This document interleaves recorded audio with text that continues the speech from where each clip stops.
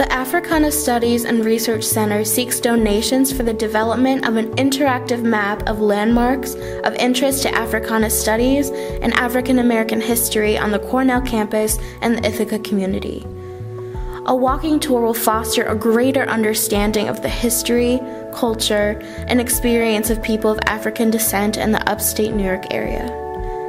The walking tour will include informative material on sites such as the Africana Center's original location, its current location, the Wari House, the Ujima Residential College, Willard Straight Hall, the Alpha Phi Alpha Memorial Site, and much more.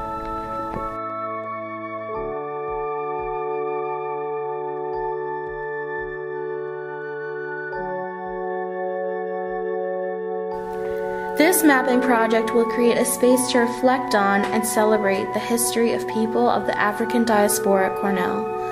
The interactive map will provide the basis for an Africana Studies walking tour of the campus, which will be used for instructional purposes, the recruitment of students during visits to campus, and community outreach.